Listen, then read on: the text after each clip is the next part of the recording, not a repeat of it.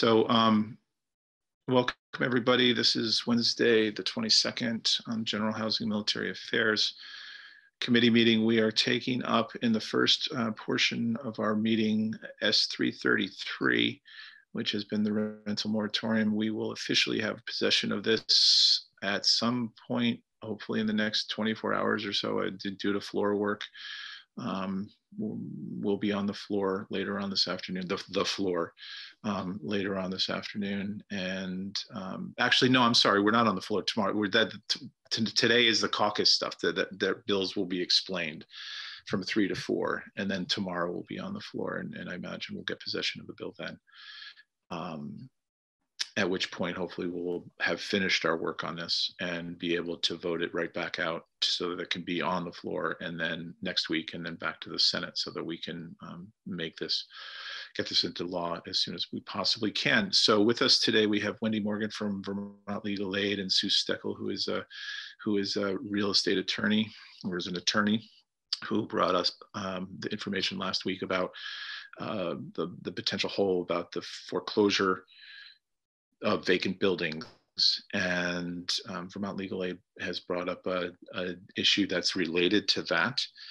And so I invited them in to talk, I think, and then we have the attorney David Hall here to go through the changes. So they're not quite as simple as they were last week, but these are the proposals from the advocates on evening this out. So I'll pass the microphone to Wendy first. And again, if you are participating in the meeting and you see the hand up and you want to ask a question, please feel free to put your hand up, and I will get to you when there's an opening, as if we were in a regular meeting. And if you do feel like leaving chat messages through the chat function on Zoom, make sure that it's addressed to all, just in order to keep an open meeting open. So Wendy, please if you could let the committee know basically where this language, not only the language about the foreclosures, but the language about the mobile homes came forward. I would appreciate it if you could just share your thoughts about how it came up. Okay, so thank you very much for having me. Wendy Morgan from Vermont Legal Aid. You will recall that on the 14th, you had testimony from Representative Marcotte and others about the need to allow foreclosures to go forward if there was if the building was vacant, and that you didn't want to slow those down completely. So the proposal that David put forward to you that day and that you discussed indicated that you would completely exempt out any foreclosure of a building that was not occupied by the mortgagor. The problem with that language and just using the word vacant is that Vermont Legal Aid's experience in the past has been that there have been times when particularly out-of-state mortgage holders proceeded against a building in which they thought was vacant and was not in fact vacant. So we worked, and that's a particular concern right now, because you could easily have somebody who is hospitalized, or you could have somebody who's sheltering in place at another location, either because they're helping somebody else out or they're needing to be helped out. So that was our concern with regards to just using the word vacant or not occupied. So we got together, we being Jean Murray, and I got together with Sue and her colleague, Betsy Glynn, I think I have that name right, and worked up the language that we then sent to your committee. That would take out the change in the definition of foreclosure, but would add areas of foreclosure or procedures that are part of the foreclosure process that would be allowed under this bill. And that's very similar to what you're doing in the eviction situation, where you allow evictions to go forward to a certain extent, but then there are processes put in place that you can and cannot do. So that was the effort in those areas. And frankly, the mobile home parks was our negligence in not thinking about it earlier. I don't think we would have come forward and asked you to make the change if you weren't going to make a change and send the bill back to the Senate anyway. But we realized as we were looking carefully and talking with Sue and Betsy, that that was something that we had simply neglected to include in the original bill. So that's why we added the mobile home residents, that the moratorium would apply to mobile home residents the way it applies to other residents, people who are renting properties. Now, but that for mobile homes, the preponderance of the homes themselves are owned by the individuals. And just to be clear, this is what makes mobile homes difficult to wrap our heads around a lot. And a lot of times it's not as simple as a rental unit because they're renting the pad upon which their home sits. That's often. But there are also mobile homes that are rented as well. That's what we're getting at right here, right? Well, so the rented mobile homes would come in under the irregular eviction law because that's just under landlord-tenant law. But when you are renting the lot, that's not in landlord-tenant law. So that's why we wanted to make sure that they would be included here too. Mobile home law. It's in 3 different places as far as I can tell. Representative Triano. Yes. In the event that someone owns a mobile home on a rented lot and has a mortgage on the mobile home, I'm assuming that the language that is in this bill would protect them under both instances. In other words, from a foreclosure on their mobile home, as well as an eviction from their mobile home site that is rented. Is that safe to say? I believe that's correct, yes. Okay, thank you. All right, and just a note, instead of saying you can unmute yourself, anybody who gets called on here, raise their hand up, please just unmute yourself, because I just got into a thing with Chip where he unmuted, I muted him, and, but just, so John, I don't need to tell you. Wendy, thank you. I see that Angela from Vermont Landlord Association has agreed totally with the mobile home thing. Did she check in on this other aspect that you are putting in an amendment on? Because everything, we're working so closely together. I just want to make sure the field, as we've learned in this, is all together on your issue around foreclosures. Yeah, thank you for the question. Angela at Zykowski and Nadine Siebert both said, we're good on the mobile homes. We don't have anything to do with foreclosures. Okay. Basically, so. Great, thank you. All right. Anything else for Wendy right at this minute? Again, we'll hear from Sue and then we'll take a quick review of the language. All right, Wendy, I'll mute you for a minute and then we'll go to Sue. So Sue, welcome to the General Housing and Military Affairs Committee. We only met you through your email last week and your concerns last week. And if you could just, not necessarily go over what we went over with Christelia last week, but just sort of give your impressions on how this came about and how this language is right now to you. Surely, I'll be happy to. Just quickly, by way of background, my practice consists primarily of mortgage foreclosures, both commercial and residential mortgage foreclosures. I represent community-based banks that have a brick and mortar presence here in Vermont, all of whom are extremely busy trying to work with their customers now, whether it's on a commercial loan or a residential loan. Anyone being impacted by COVID is applying for, and the banks are scrambling to find forbearance programs, deferrals, modifications, whatever they can really do to help their customers through this period. The concern, and I apologize being late to the table, I was not aware that the bill was as far reaching as it was. And initially, I had just thought that the bill covered actual evictions in foreclosure actions, the actual last step of getting a writ of possession, serving it, and removing somebody from a house. And that's something that during the state of emergency, the courts are not allowing, my clients are not asking for it. I wouldn't do it if they asked me to do it during this state of emergency. So that was something that I and the other local foreclosure attorneys who do not represent the larger financial institutions thought was not a problem. In looking further at the definitions in the statute, I became concerned that foreclosures would completely halt on vacant properties. And this is a time when that could be especially problematic for health and safety, because some of those vacant properties are in horrendous shape. They're falling apart, they've frozen over during the winter, they're infested with rodents and vermin, garbage has not been disposed of. Squatters are taking over some of the properties, there's vandalism going on.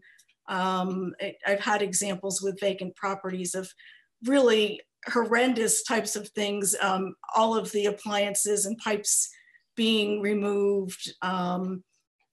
I've had instances where squatters have actually torn siding off of a building and burned it outside the building so that it was completely destroyed. So this is a period, and many of these vacant properties are properties that are abandoned, that whether it be a commercial property or a residential property, the mortgagor has said, for whatever reason, I can't afford this property, I don't want the property, bank, please take it. And that happens more often than not. My particular concern was with vacant properties that have progressed to the point where the property has already been sold at an auction and we're waiting for the court to confirm the sale and to close. In those cases, no one is harmed by proceeding with that confirmation and closing. And in fact, in many cases, it helps the mortgagor because there might be surplus proceeds that are going to the mortgagor. There might be surplus proceeds that are going to a subordinate lien holder on the property. And in any event, if there is going to be a deficiency that the mortgagor owes, the sooner that property can get sold and closed, the lower that deficiency amount is going to be.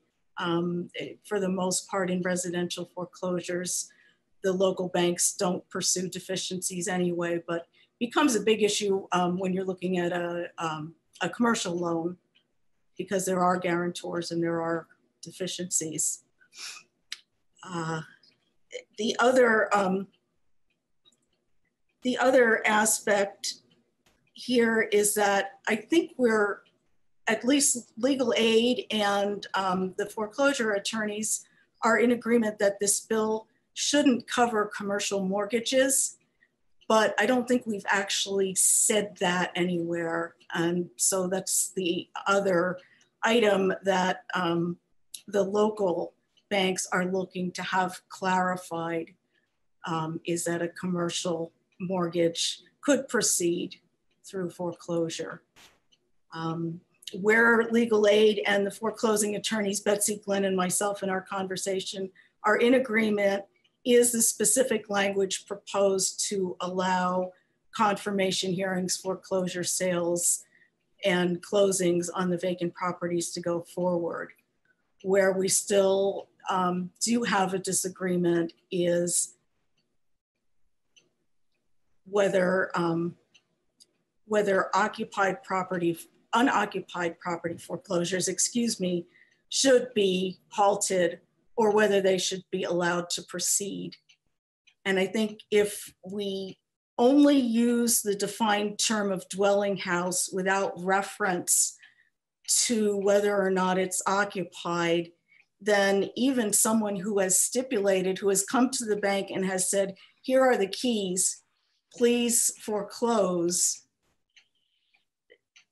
doesn't get the relief. The bank doesn't get the relief. That individual doesn't get the relief. The neighborhood doesn't get the relief of having the foreclosure move forward and having this potential health and safety hazard removed. In talking with some clients yesterday, that the term dwelling house potentially could encompass some commercial loans. For example, I have one foreclosure with a corporate developer that has completed or partially completed spec houses. They're vacant, they've never been occupied. Certificates of occupancy have not been issued. The loan's been in default for a long time. Extensions have been granted, those have run out. So the default and the problem is not related to COVID and will not be fixed when this emergency is over. Those are foreclosures that we believe should be allowed to proceed. Okay. We have a question here from Representative Triano. Hold on, Chip. Myself, okay. We can hear you. No, we lost you. Yes. Yes. It's working great.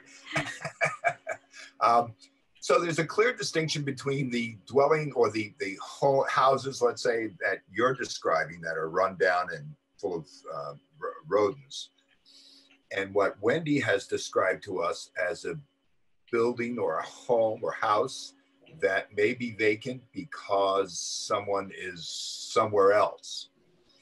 So I'm thinking in terms of that, are we looking to craft language that would accommodate or to describe both of these situations or distinguish both of these situations so that we're not allowing foreclosures on a home that could be occupied otherwise and homes that are abandoned and about to be given up for foreclosure? It seems to me that we need to make a distinguishing, to distinguish between those two entities at this point, at least from what I'm hearing from the two of you.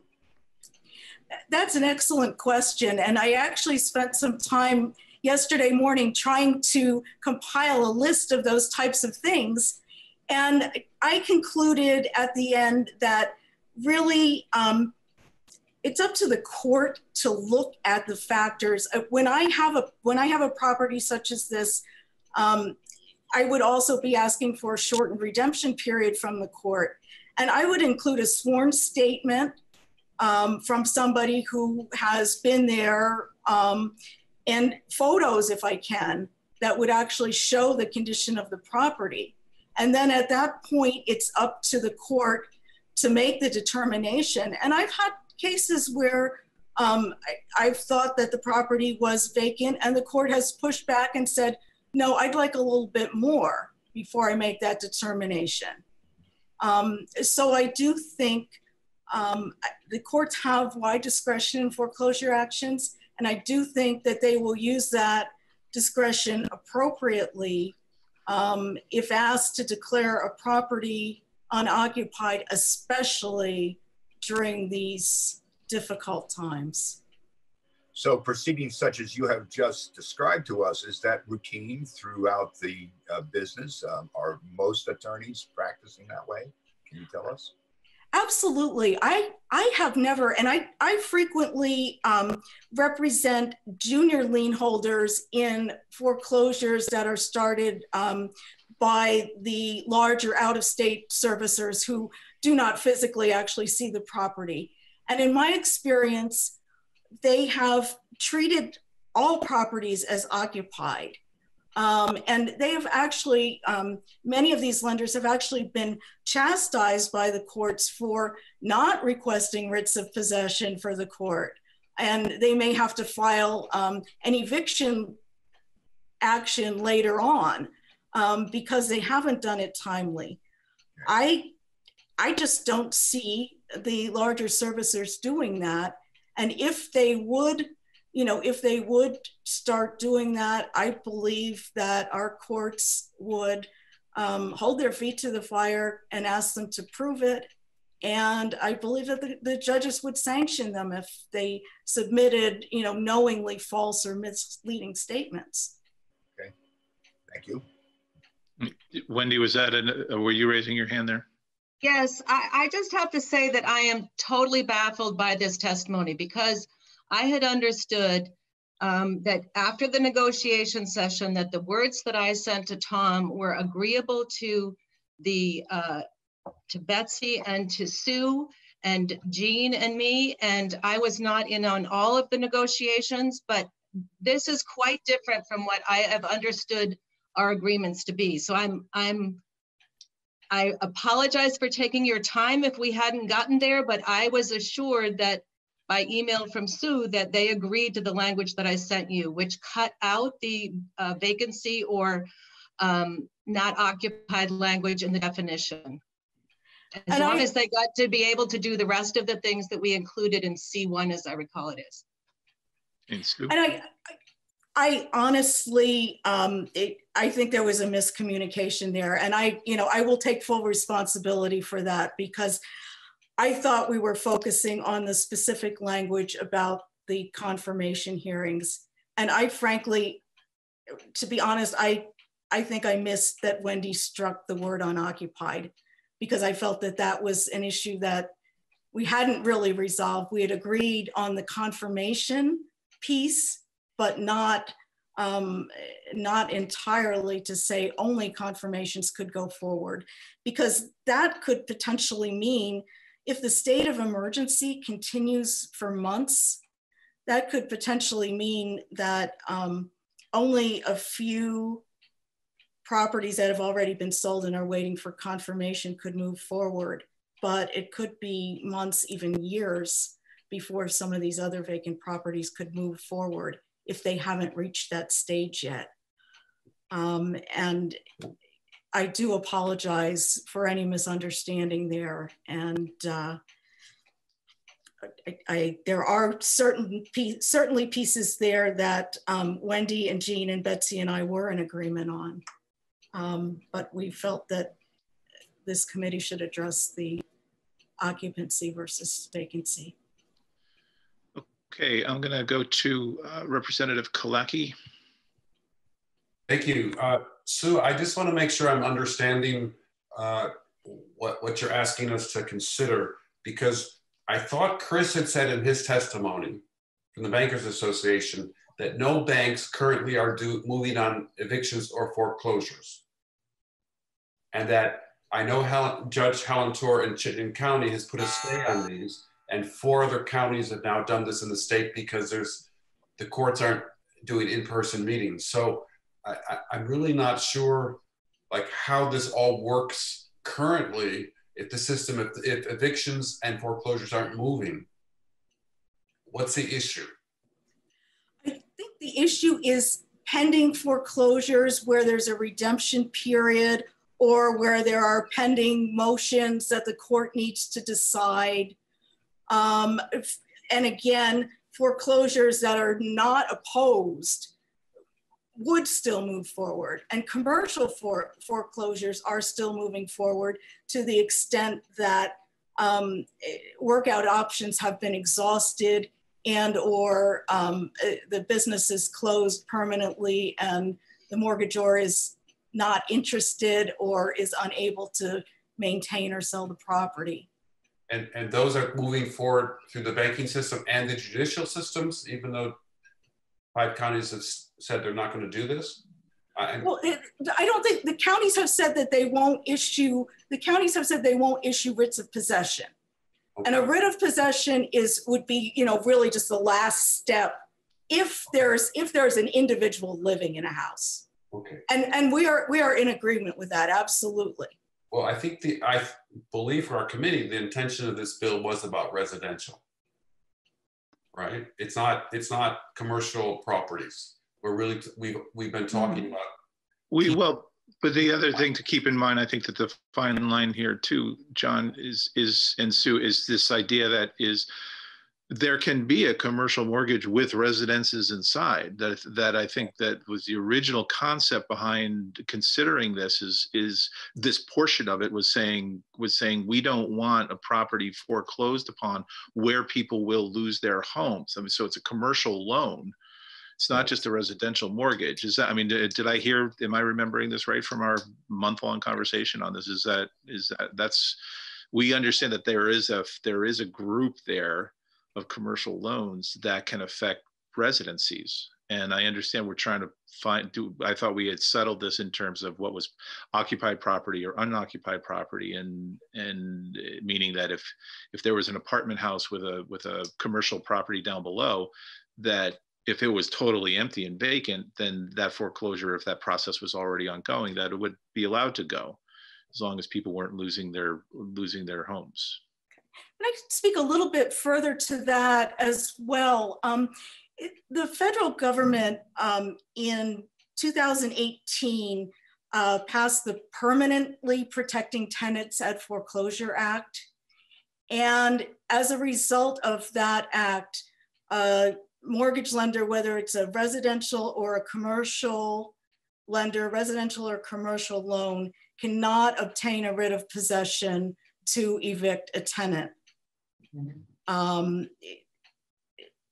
It doesn't matter if that tenant was there and has a lease, or even if it's an oral month-to-month lease, the owner of the property must give a 90-day notice, and the owner, being whoever buys the property after a foreclosure sale, must honor the lease if it's a written lease to the end of the lease, and if it's a month-to-month lease, must give a 90-day notice, and then they would have to follow up with a separate eviction action. So evictions of residential tenants are not happening in foreclosures.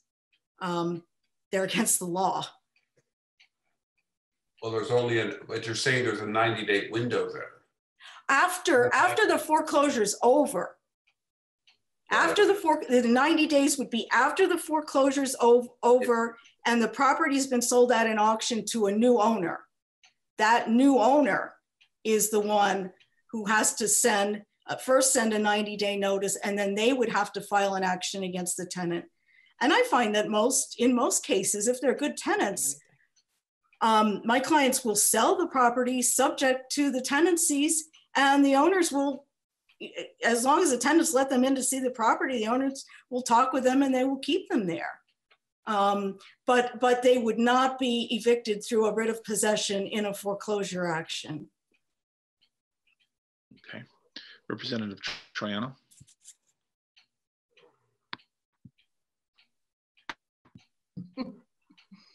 You're muted still. Yes. Okay. Yes. So again, I'm thinking in terms of a dilapidated property where the whole community would benefit from foreclosure or a change of hands.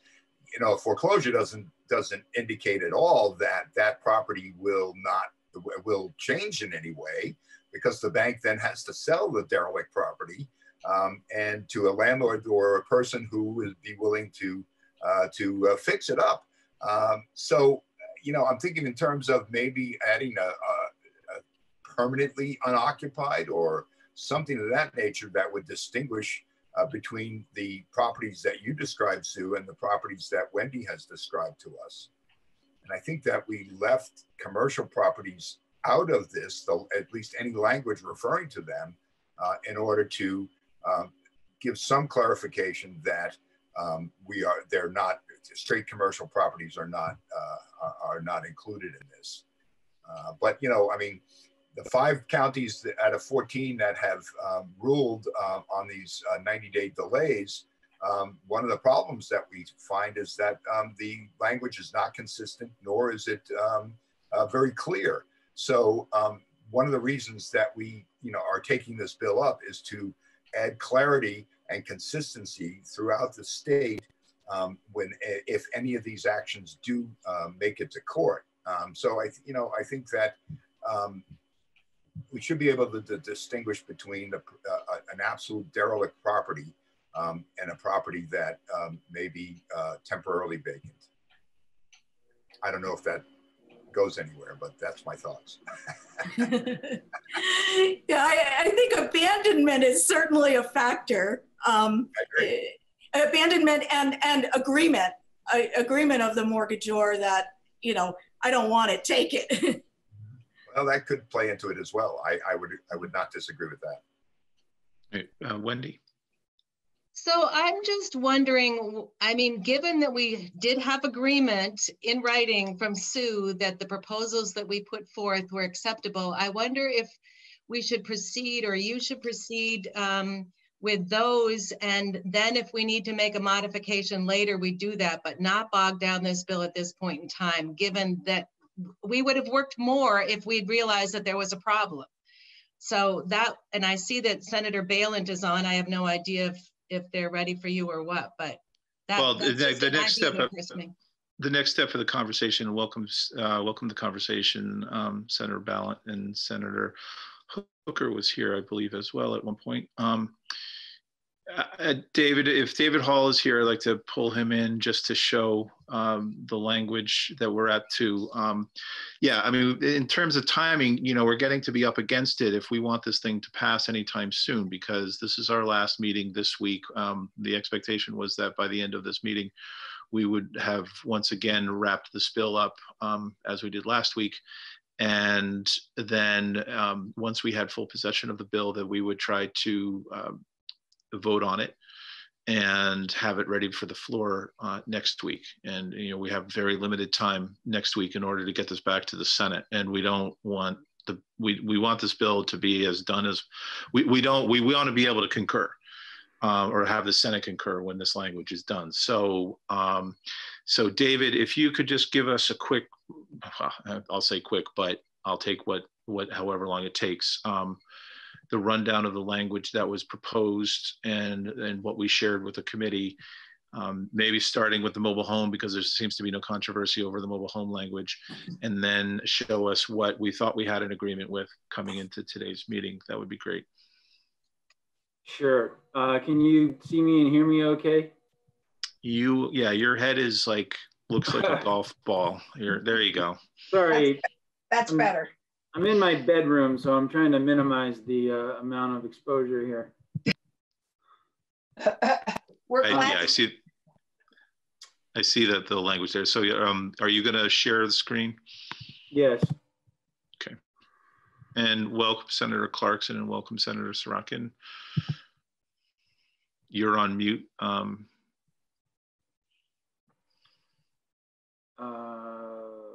This is the S-Pass Senate. Just a moment, I'm sorry.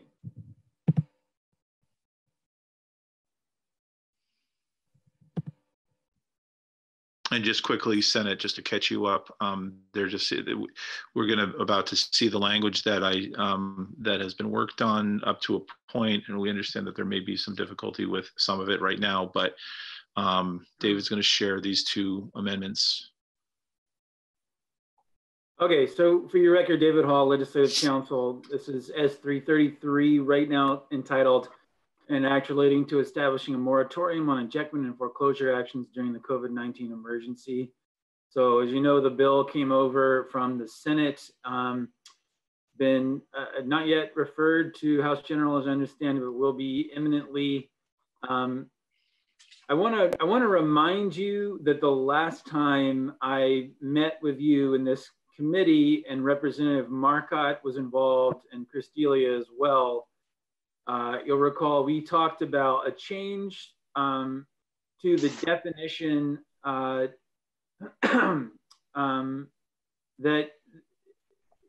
referred to a property which was being foreclosed upon, and we added, that is occupied at the end of that definition. So sort of in the universe of S.333, if we're thinking about the foreclosure half of that bill, it would have affected the entire bill structure so that all of the pieces threaded throughout it that refer to foreclosure would no longer apply to unoccupied properties. And so that was a change that you, as a committee, seemed comfortable with before. This is narrower than that. There are two proposals of amendment here. The first one is in section 1, subdivision A2. This relates to the ejectment piece, and it just simply specifies 10 VSA chapter 153 and mobile home park residents, just to be sure that they're included in the moratorium on ejectments. So I think this is fine. It certainly doesn't change the substance of the bill. Ejectment procedures ultimately have to go through 12 VSA 169 anyway. So I think this is a good catch, harmless, and just make sure that loose end is tied up. But the second piece relates back to where we began, which is the foreclosure piece. And specifically, you recall subdivision C1 of the bill was addresses, I have an ask from Senator Brock. Ron, you've got that? Addresses ejectment and foreclosure actions. And remember that we're hitting pause on all of these actions in the underlying S.333. So this new language starting on line 11 would make a carve out to the blanket moratorium and would say that notwithstanding the blanket pause we're hitting during the emergency period on these actions, this subsection does not stay a foreclosure sale, a motion for confirmation, or a confirmation order concerning an unoccupied property. So let me break that down for you in plain English. Again, under the bill, both pending and new ejectment and foreclosure actions would be paused during the emergency period as we've defined it.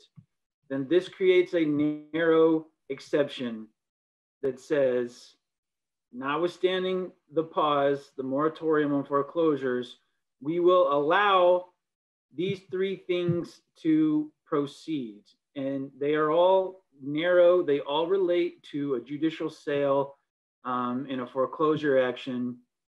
And they say, if the foreclosure sale was happening, it can keep happening if the property is unoccupied. If a sale happened, then the parties go back to the court for this motion for confirmation. And that's where the court gives its stamp of approval for a sale that has occurred. So if it's an unoccupied property, foreclosure sale has happened, you go back to the court, you ask for this motion for confirmation, the court can still give you that, grant that motion, and then the confirmation order, very similarly, it's one of the final step where the court orders, confirms the sale is done, everybody's dotted their I's, crossed their T's, this is over with. Proceed with sending out whatever proceeds, whatever papers need to happen to complete that sale and the transfer of the property. Again, if it's unoccupied. So. And David, just quickly, are these for proceedings? Are these still for proceedings that were underway prior to the beginning of the emergency period? I mean, this is what I think we were talking about last week, was that if there were any proceedings that were underway prior to the beginning of the emergency period, that they would be allowed to, these foreclosures that would be allowed to go forward. Does this exempt or stop that and make it so that any foreclosure that's happening during the emergency period can go on as business as usual? I want to make sure I'm answering the right question. So would you mind saying that again?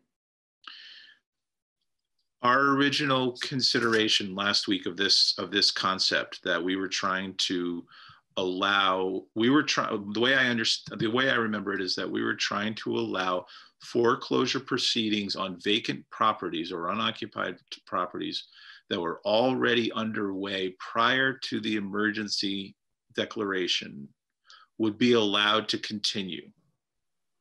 And does this change that, or does this allow all foreclosure, any foreclosure that's going on, to operate under these conditions that are proposed? I think the answer is no and no. I think, are you asking me how this differs from the language that the committee tacitly approved last meeting? Well, the intent that went behind it, which was to say if there was something going on prior to the declaration, that it would be allowed to continue as long as it was, right, unless it was a vacant property. Then, I mean, it could continue if it was a vacant property. Okay, so so what you have today is much narrower than what you had last hearing. So let's start with S.333 as it came from the Senate. It said all pending actions and all new actions are paused, right? Mm-hmm. That's whether it was pending at the time the emergency period began, or it is new during the emergency period. And remember, in that latter circumstance, while you would be allowed to initiate an action by filing, it would immediately be stayed upon the date of filing. So whether it was already underway or it was new during the emergency period, the effect of 333 was to hit pause. The change that you all considered previously, so where you seemed comfortable with changing the definition of foreclosure to say it's a foreclosure action against a dwelling house that is occupied, right? That's what mm-hmm. you had, everybody kind of shook their head.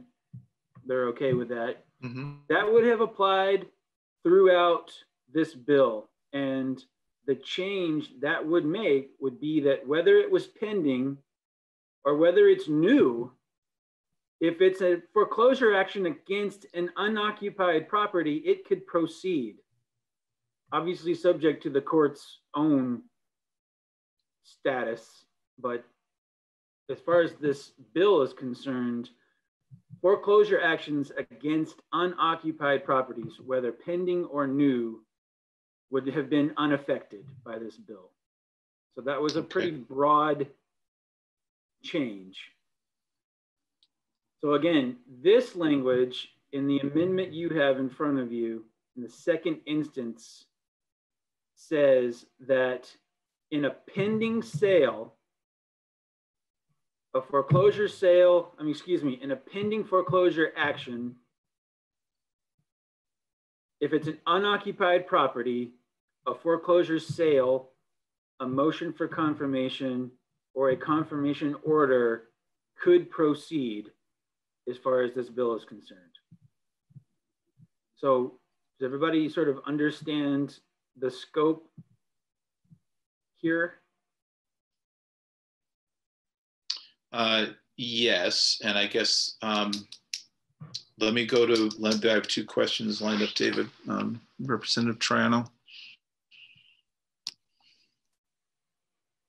Yes, that was my understanding, David, is that that both pending and new actions would be stayed throughout this entire bill to include actions against unoccupied dwellings.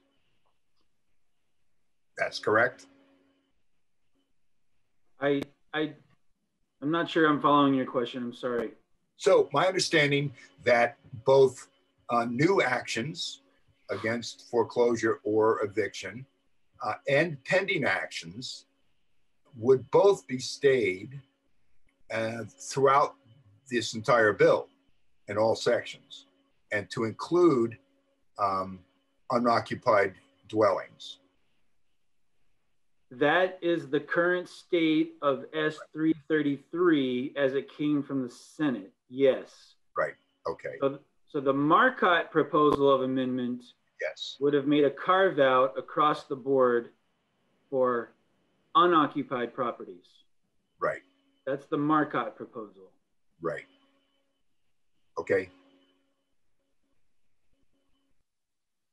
And this narrowing of it is what was agreed to, or we thought was agreed to as of yesterday. And I don't see Sue, but I see Wendy. All right, I'm gonna go to Representative Hengo. You can unmute yourself, Lisa. Yeah, I tried the spacebar thing, but it didn't work. Sorry. So this new amendment then, David, would affect unoccupied property, but only those unoccupied properties that were pending at the time of the state of emergency. Nothing new in terms of unoccupied property could be pursued until the state of emergency is over. Is that correct? That is correct.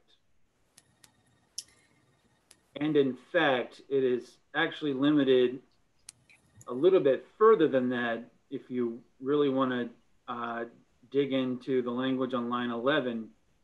Not only limited to pending actions, but pending actions that are already at the stage or of foreclosure sale, motion for confirmation, or confirmation in order. So they're at the very end, right? Mm-hmm. So I guess my question or concern is narrowing it so much. And I know that's not a question for you, David, that's for everyone else. So I'm just throwing that question out there. Because I really did believe that we were in agreement when we heard the amendment last time we met. Thank you.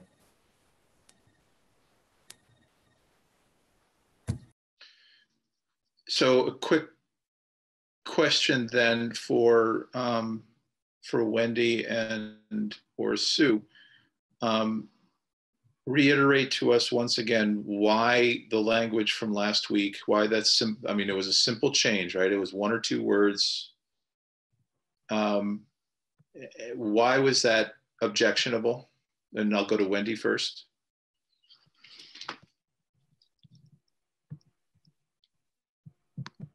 You're unmuted. So Wendy, why strike the language and then add this language again? Can you reiterate that for me, please? I can't hear you.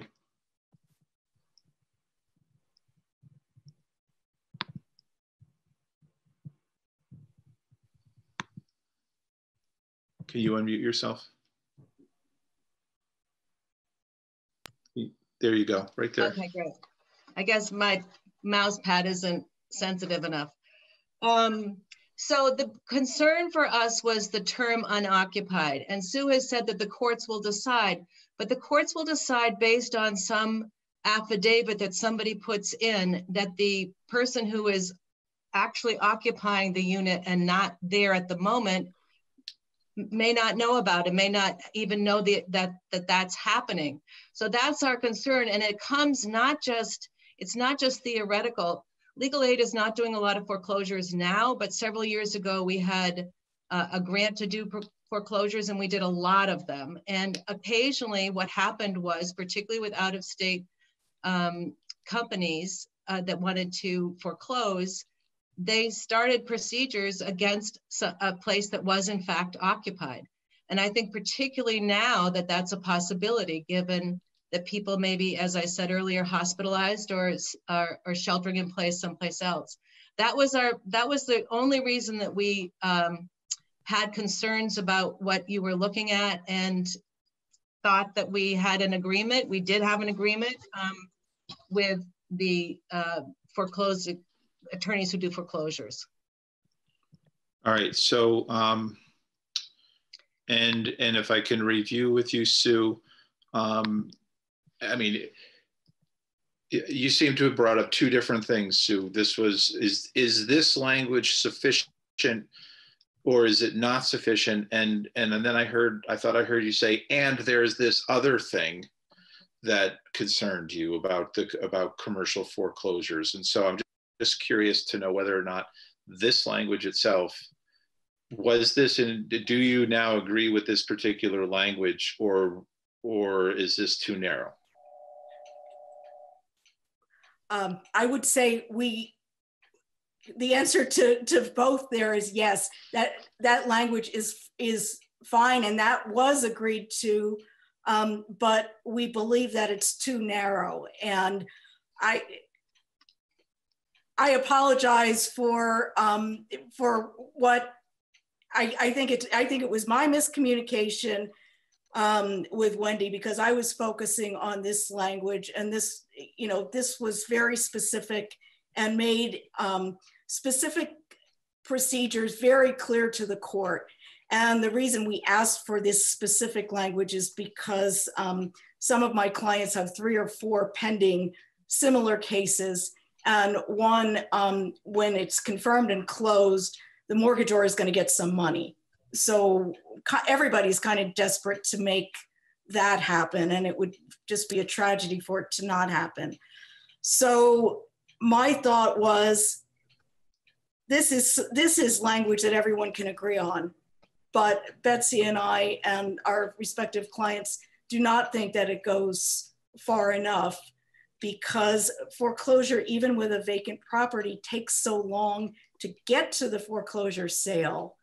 Even if everyone is cooperating, the courts are swamped, and they will be even more swamped now because they have people working from home, they're short-staffed, they're dealing with emergency matters. So it could be, if I filed a foreclosure tomorrow on an unoccupied property, it could be 6 months to a year before we would actually get to a foreclosure sale.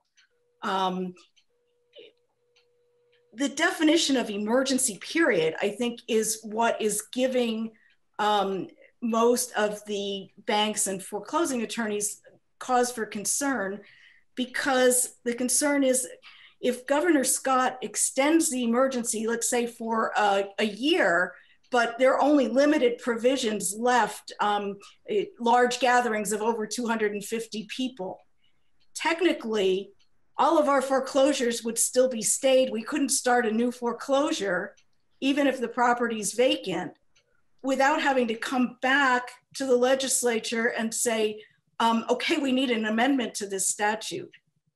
And those are the real fears. People aren't rushing to foreclose now, other than in cases where the properties are clearly abandoned, or the mortgagor has said, move forward, please. Well, I understand the difficulty. I mean, what an emergency period is something that's brand new to all of us. And so trying to come up with what that means, and yes, it puts fear into a lot of people because it's more unknowing. We get that. But we are also, this is also not a change to underlying statute, right? This is emergency legislation that's supposed to be diminished and go away once the emergency period is over. Now, how that breaks down in terms of the emergency period's almost over or parts of it are over, yes, we may have to come back and keep realigning the language so that it represents what the reality is. I think what's frustrating is that is real life for people and what their interests are, and I appreciate that. But we're trying to, the bulk of this is to make sure that people aren't being put out on the streets, and trying to do it in a way that also understands that people have other financial and business interests in those properties themselves. And so we're just, again, it's, we hear your frustration, we have it too. And so I'm just gonna let my comments go off. Representative Hango, you have a comment? or a question? Yes, thank you. I'm still trying to sort this out, and I'll apologize ahead of time. My legal vocabulary is fairly limited, so I'm trying to piece this together. I hear what Wendy is saying. My gut reaction to that is it's a little too narrow for what we need right now. But Sue, I apologize. I'm just not getting whether you are a proponent or an opponent of the second instance of amendment. And that's all I need is a simple answer. Do you like the wording or not? I heard two different things. Sorry. Yes, the wording here, second, provided this subsection does not stay a foreclosure sale, a motion for confirmation, or a confirmation order concerning unoccupied property. Yes, that language was discussed and agreed to. Yes, I'm a proponent of that language. Thank you. So,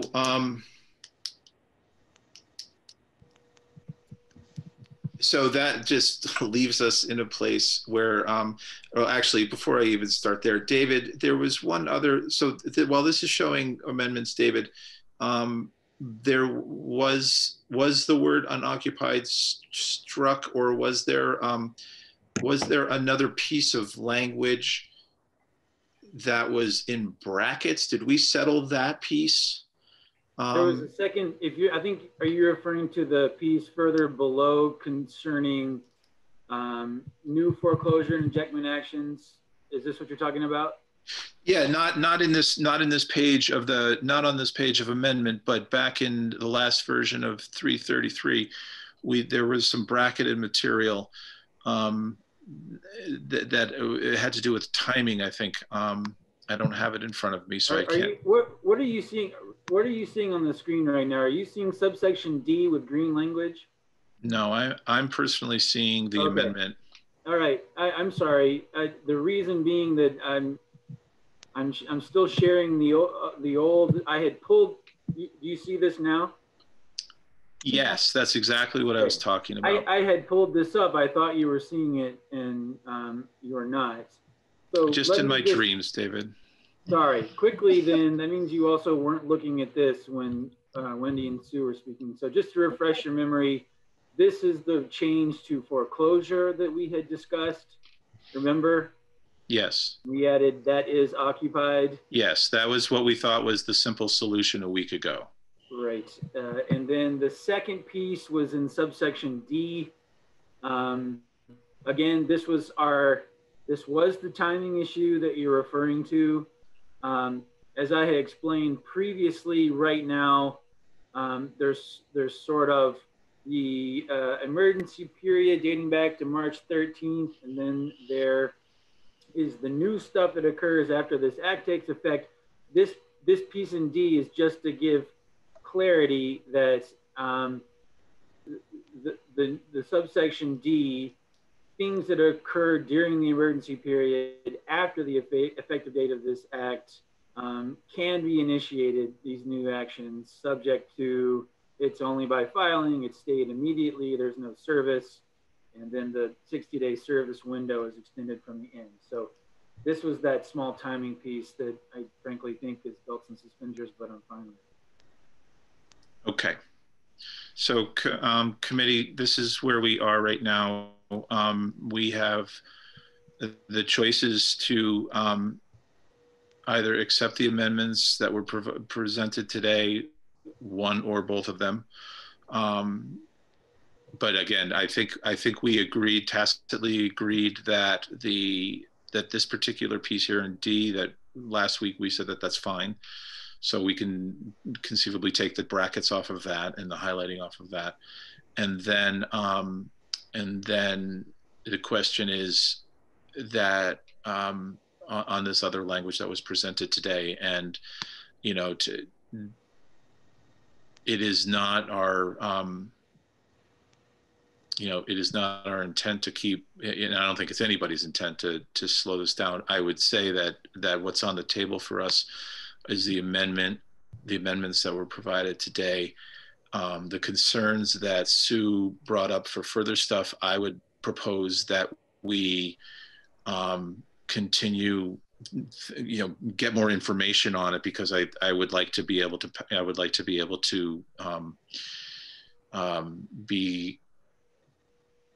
I'd like this bill to come as much to a conclusion as we possibly can get. And I think with everything else that's going on, I think if there are details that do create such a tangle, that we would come back and be able to work on them later. We are going to be in session in some way, shape, or form for quite some time, maybe on a part-time basis between now and sometime in the summer. So there's going to be time for us to figure all of this out, I think, rather than get it perfect right now. Representative Hango. Oh, I guess I'm already unmuted. Thank you. I feel very confident that adding mobile home park resident in the first instance of amendment is very straightforward. I'm still really unclear about the second instance of amendment, and I feel like we need some input from the judiciary on that, because some of it and some of what Attorney Steckel was saying really pertains to interpretation by the court.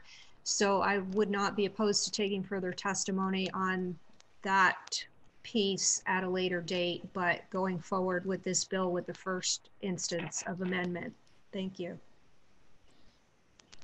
Any other comments on any other comments? I'm going to unmute us all for a little bit here. And David, if I can, I'm going to go to David, if you could stop sharing your screen, then I can see everybody at once here. Thank you. So let's, because I'm mindful of the time, that it's 2:02 right now, and do we have any other further comments on S.333 at this point in time, in terms of what the amendments are and what's in front of us? I mean, essentially, we are at a point where, again, I think once we get possession of this bill, we're looking to turn it around pretty quickly, hopefully by the end of this week, so that the Senate, so that we can get it to our floor next week. So thoughts right now? I don't see anybody raising their hands right at this minute. Representative Kalaki. Well, we're working on emergency legislation now, and it's trying to keep people in their homes. And so I think the two amendments add just clarity for the intention of what we're doing, and I'm comfortable with both of them. I'm hesitant to wait further, because the longer we wait, it has to go back to the Senate with these minute changes, and it's the emergency stay may be over by the time we get through this, and this is only for now to respond. And if this emergency continues for months, we'll have to go back and rethink everything. So I'm actually really comfortable with the work we have. I would hope that we could send these slight tweaks back to the Senate. The Senate's here listening to us as soon as we can vote, and so that we can next week get this to the governor's desk. We're trying to protect people. So I think any lengthening and getting more testimony is not right for this bill at this point. So I'm very comfortable with the work we've done and the agreements that everyone has thus far. So for me, both amendments seem clarifying and with the same intention of what the Senate and the House have been working on. Okay, Representative Troiano. I'm unmuted. You're good. I would concur with that. The clarification on the mobile home piece was pretty obvious and acceptable. And I think the last discussion surrounding the unoccupied dwellings clarified it for me to a point where I would be ready to accept that as well. I think that the way Sue described litigation in these matters, that there are certain considerations surrounding a lot of the issues that we're concerned about, and that I would support both amendments at this time as well. Representative Howard. Thank you. I concur with what Representative Kalaki has said. I think we need to protect Vermonters, and I think we need to do it thoughtfully and as quickly as possible. I personally have a dilapidated home in my district, and I've been trying for years to get it taken care of. So I am in favor of this, and I think we should proceed. Thank you. Okay, Representative Hengo. Thank you. I guess I read the Second Amendment wrong. So I'm okay with it. I'm still a little bit confused as to the explanation that was given to us, but in reading the Second Amendment, I'm okay with that, and I'm going to withdraw my original comments because I think I'm okay with it. Thanks. Okay, thank you. Representative Walz? I agree with everything. Am I unmuted? You're all set. Okay, I agree with everything that's been said, and I agree with Representative Hango. I think some of the discussion we had on that second motion was very confusing, but I think as printed, it's pretty clear, and I fully support that in the first instance of amendment, and so I'm in favor of moving this thing along. Okay, thank you. Representative Byron? You need to unmute yourself. Just wanted to echo what everyone else was saying, was supporting the two amendments, especially knowing and understanding the federal protections that tenants have when commercial property is transferred, with maintaining their leases, and then also having a multi-month process of protection should they actually be on a month-to-month as opposed to a traditional one lease structure. So given that, that gives me peace of mind moving forward with that component. Thank you. Anyone else from committee? All right, thank you. So David, if you can, hold on a second.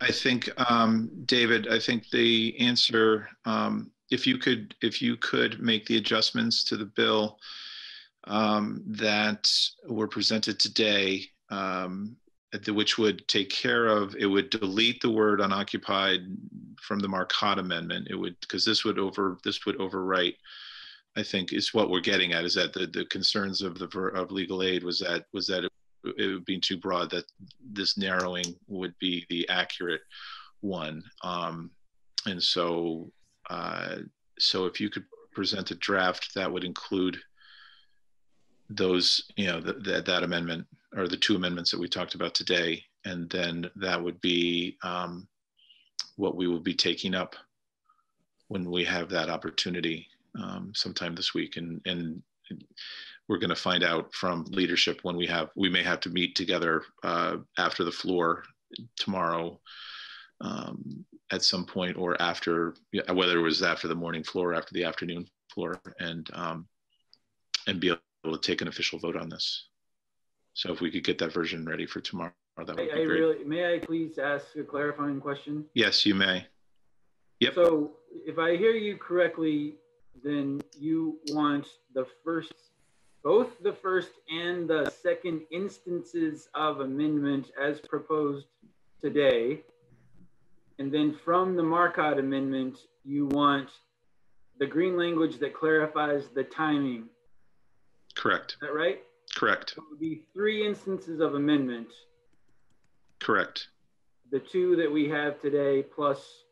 Because this second instance of amendment today overwrites the first instant from the Marcotte, which is simply the word unoccupied. Well, so yes, the second instance of amendment from today significantly narrows the scope of what happens to unoccupied properties under this bill. Mm-hmm. So the Marcotte would be across the board. This bill does not apply to unoccupied property. Versus the second instance of amendment from today, which says, in a pending action against an unoccupied property, foreclosure sales, motions for confirmation, and confirmation orders may proceed. Mm-hmm. That's what we heard. You want the narrower? I think that's what we just weighed in on. Okay, got it. I agree. Can I ask for that to be repeated, please? Yeah. Because I'm still not clear. I need to see it in writing, I guess, both ways. Sorry. So what we talked about last week with this so-called Marcotte amendment ended up being that one word Unoccupied. in the definition. Where in that bill is? Unoccupied. I'm looking for it and can't find it. We just saw it a moment ago, David. If you want to put that back up on the screen, please. Just give me a line number, please. Right there. 2, subdivision 3. Right.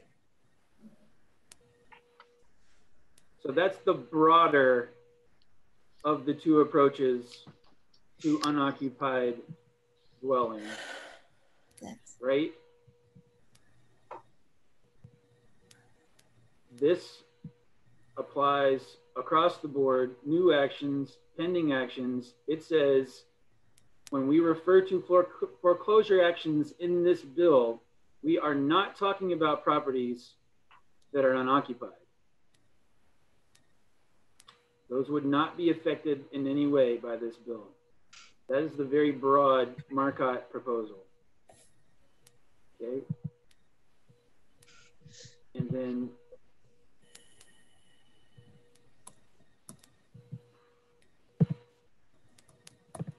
under this proposal from today, in the second instance of amendment, this is much narrower.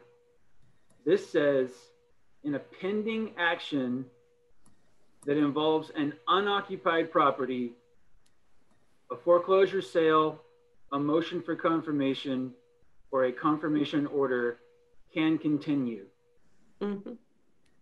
So that's much narrower in scope.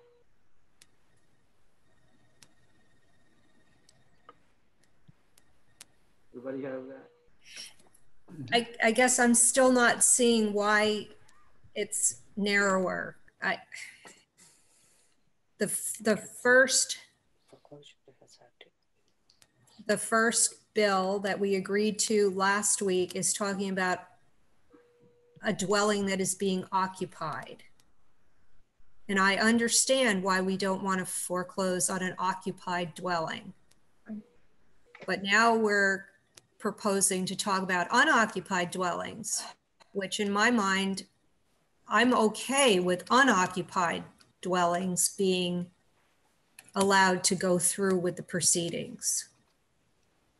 I think the question, and Wendy, again, correct me if I'm wrong, but what I heard was that is that when dealing, especially with out-of-state foreclosure proceedings or things that start there, that they can happen in a way that they may go against the building that's already occupied, or that it's, you know, given that there's a COVID crisis, or that homes may be unoccupied, but these out-of-state places are going to start a process and call it occupied, and then these confirmation of orders, if I'm not mistaken, is proving that they're what they say they are. Is that true, Wendy? Like, you're afraid that there's going to be a place where somebody is actually occupying their place, they are residents in their place that should be protected under these stays that have been proposed, but that a group would say, no, that's not true, this is unoccupied, simply because they're isolating someplace else? Correct, and that the only information, can you hear me? Yep. Okay, yes, and that the only information the court is getting from the person who wants to proceed with a foreclosure. And that's our concern, because it may not really be unoccupied, even though the person isn't there at the exact moment when somebody goes to check. That you have it right. And that this information, I'm sorry, go ahead. That's okay. Can Sue please weigh in on that exact sentence that you just said, Wendy? Go ahead, Sue, you're on. I'll be glad to. I think what Wendy is talking about does not happen. I have never seen it happen. I've been practicing for 30 years. My practice is almost exclusively foreclosures and creditor workouts. And I just do not see that happen.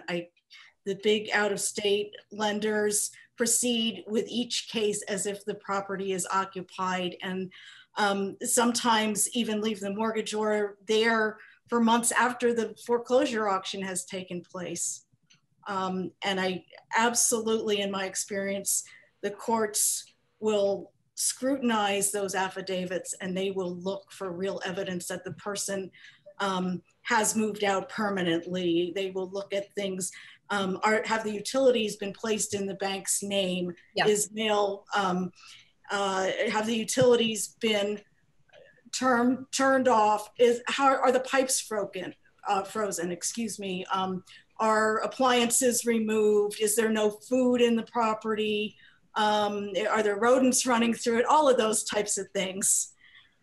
And that's really the bank's concerns.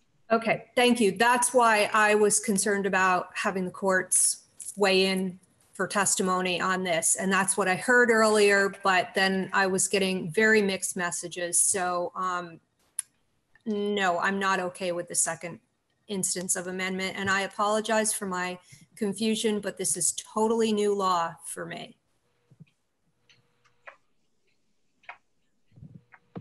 But yes, Representative Kalaki.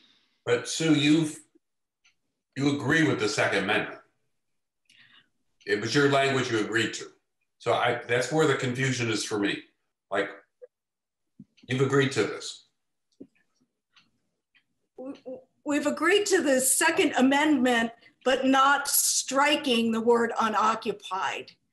The Second Amendment was for purpose of clarification that to really direct the courts clearly, yes, please go forward with these proceedings. But striking the word unoccupied, which I don't think the Second Amendment does. Oh. So the Second Amendment without the word unoccupied being stricken is fine, and it's maybe just superfluous, but it provides clarification.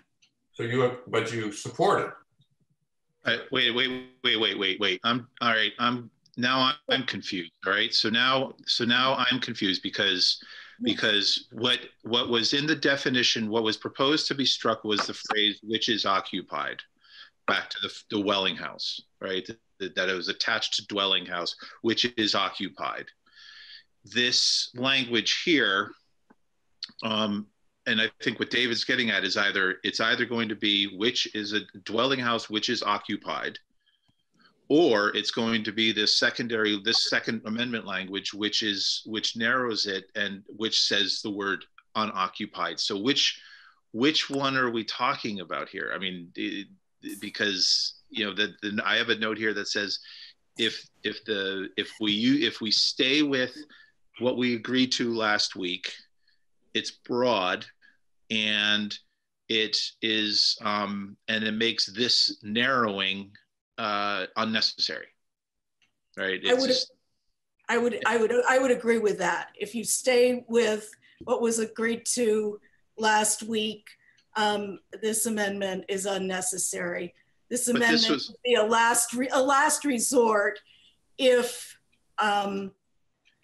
you agree to strike unoccupied, then this amendment would be a last resort to at least allow us to proceed with the very end of some of these pending cases.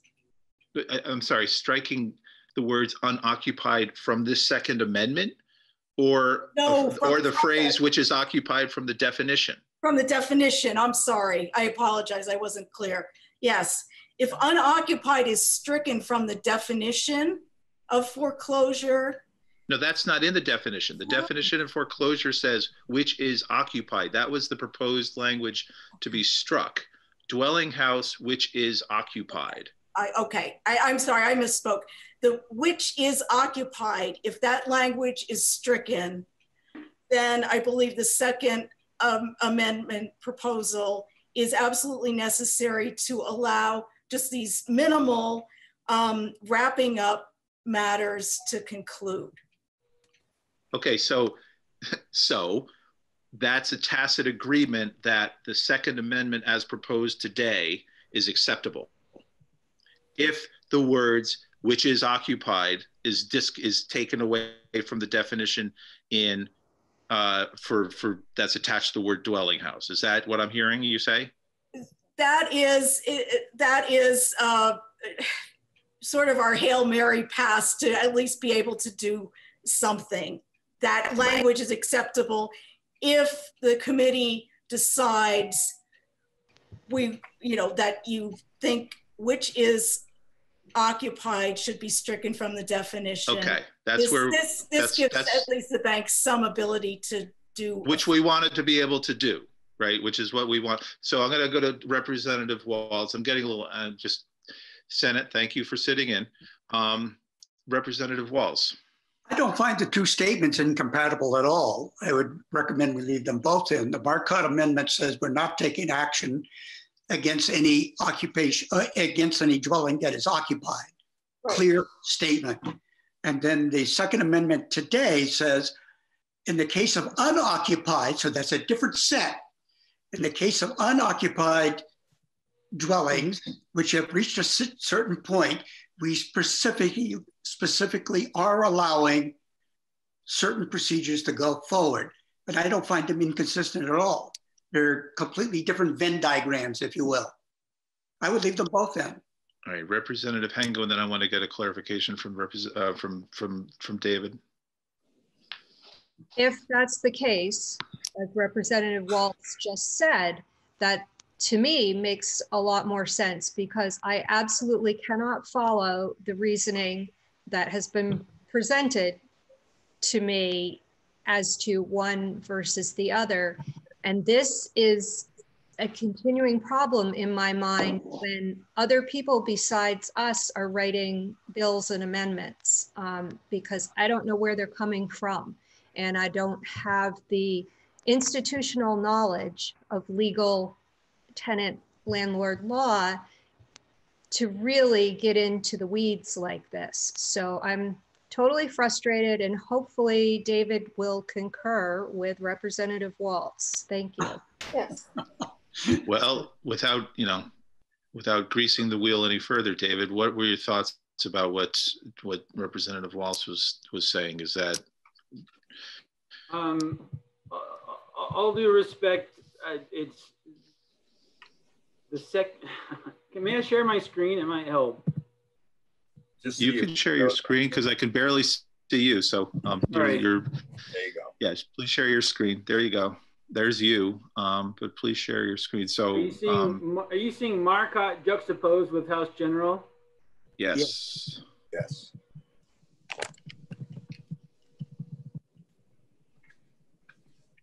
Okay. So I think what we need to do is just take 2 steps back and remember what this bill does, right? This bill, as far as foreclosures are concerned, establishes a moratorium on foreclosure actions, whether they are new, whether they are already pending. It says hit pause, right? Mm-hmm. The debate you are having right now concerning foreclosures is the extent to which you want to create an exception for unoccupied properties. If you go with the Marcotte proposal, you are making a blanket exception for unoccupied properties from the rule. You understand? Mm-hmm. Under S3, let me say it back. Under S.333, you are creating this new rule. Foreclosure actions across the board, pending or new, will not proceed until the emergency period ends. And again, the scope of this debate is what exception to that rule are you going to make for unoccupied properties? Under the Marcotte proposal, you're making a blanket exception to that rule across the board for unoccupied properties. You are saying that as you're defining foreclosure, that term doesn't mean an unoccupied property. It only means an action brought against a dwelling house that is occupied. Therefore, if it's not occupied, it's not a foreclosure action as far as this bill is concerned. And none of the pause happens for those. You understand? You can keep a pending action going. You can start a new action. You can issue orders. You can issue service. You can issue writs of possession. You can have judicial sales. You can have confirmation orders. You can do anything if the property is unoccupied. That's right. What the Marcotte Amendment does. Mm-hmm. That is as broad as it gets as far as unoccupied property goes. The language from today, what's in yellow on your screen, is significantly narrower than that in many ways, right? First off, it only applies to pending actions. Second off, it only applies to the very tail end of those pending actions. You have gone through the whole thing and you've already got a sale going, or you've completed the sale and you want approval of a confirmation of the sale, and you want an order from the court that wraps everything up, right? So whereas that Marcotte Amendment is as broad as it gets for unoccupied properties, the language today only applies to pending actions against unoccupied properties that are at the point of sale or beyond, okay? And the reason that you don't need both, and both would be confusing, is that if you take the Marcotte language, you are saying as a matter of law, the things that today's language references aren't going to happen anyway. They aren't at issue. You can do anything with a foreclosure. Therefore, you don't need to make a carve out for sales, motions, confirmation orders, because they aren't paused. And so the reason that Sue is saying, yes, I agree to both, is because she's not sure what you're going to do. And if you're not going to do the Marcotte, then she wants to at least be able to deal with sales and confirmations in pending actions against unoccupied properties. But what she would prefer is the broader construct under which they can proceed with foreclosure actions as long as the property is unoccupied. Okay. Representative Walz. Let me respectfully disagree with you, David, because Marcotte Amendment specifically says this applies only to occupied dwellings. And the Second Amendment from today specifically says it applies only to unoccupied dwellings. So I think we're dealing with two completely different sets here. And I honestly don't see any confusion whatsoever.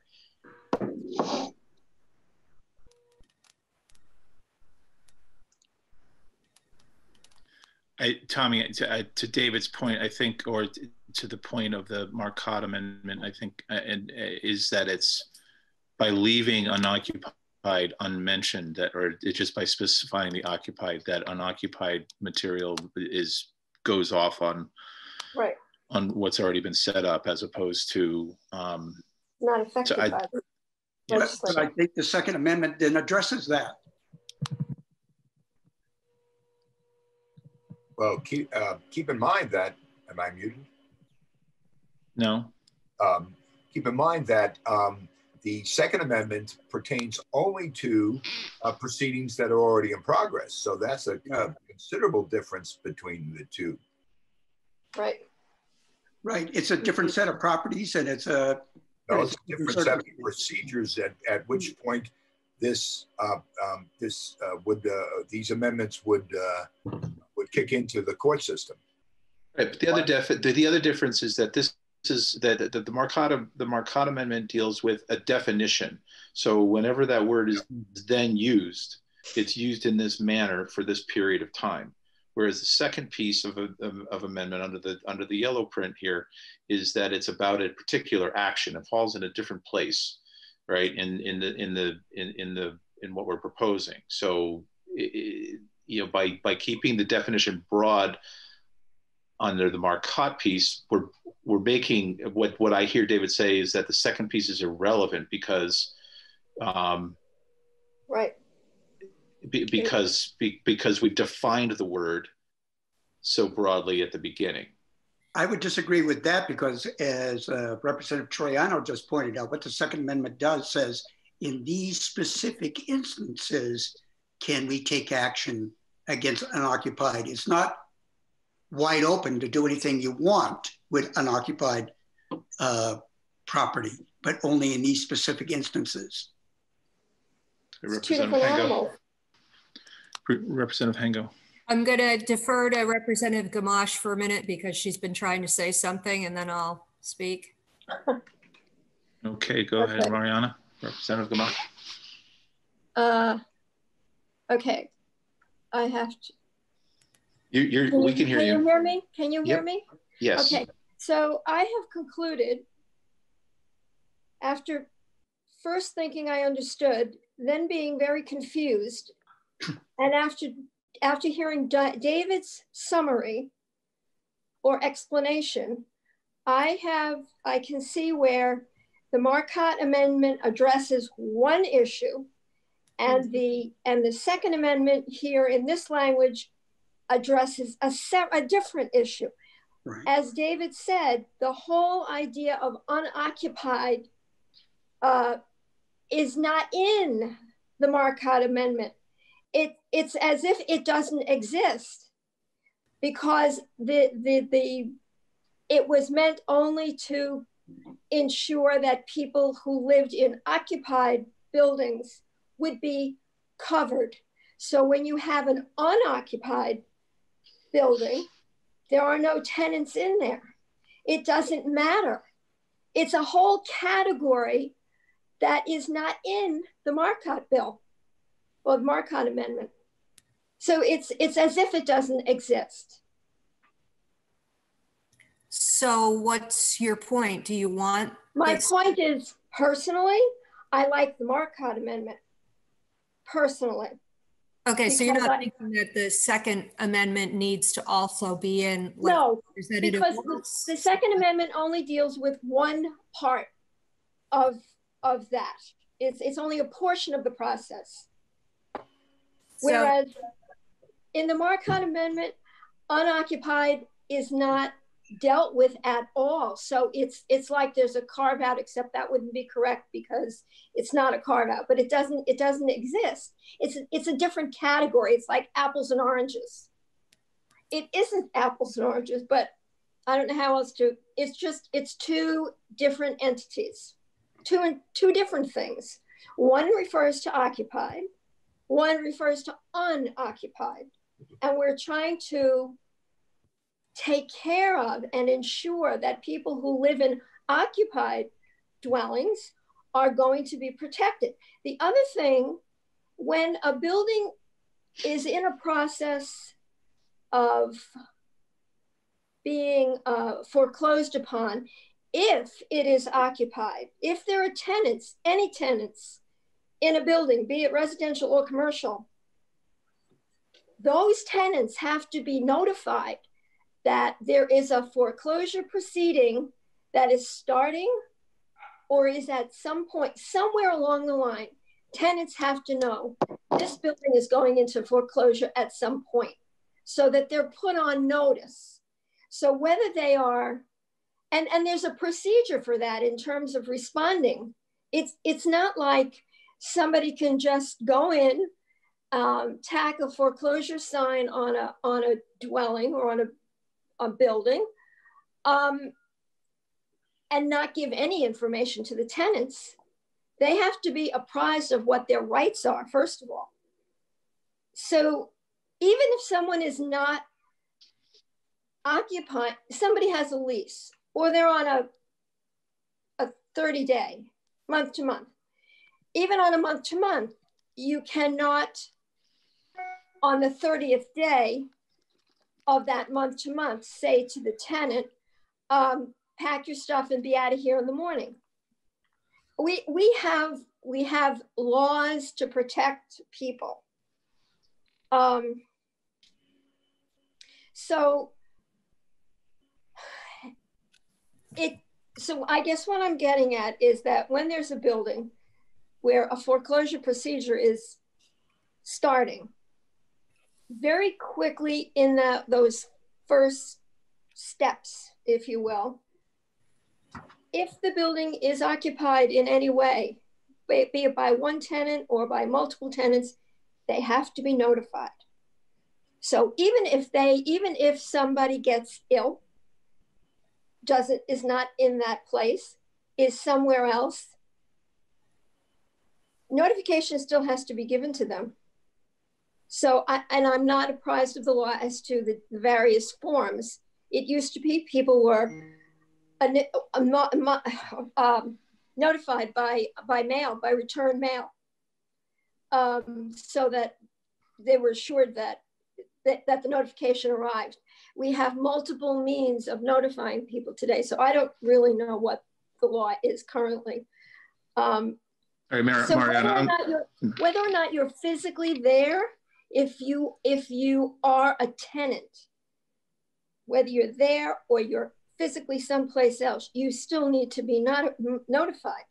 So the tenants are included in that respect. So, okay, so they have to be protected. No, yeah. So we're still at this point. I have to pause now. It's 2:37, and I just want to. So David, we've heard arguments on all sides of this right now, and I'm not sure we're ready to make that decision in this minute. So I just want to spend the rest of this 23 minutes, 22 minutes, because we all have to go in a different Zoom meeting after this. And I want to bring the Senate into this conversation. I've unmuted everybody, not just specifically about this conversation, but the reason I asked the Senate to join us was to listen to this discussion as we're trying to wrap this up, but also to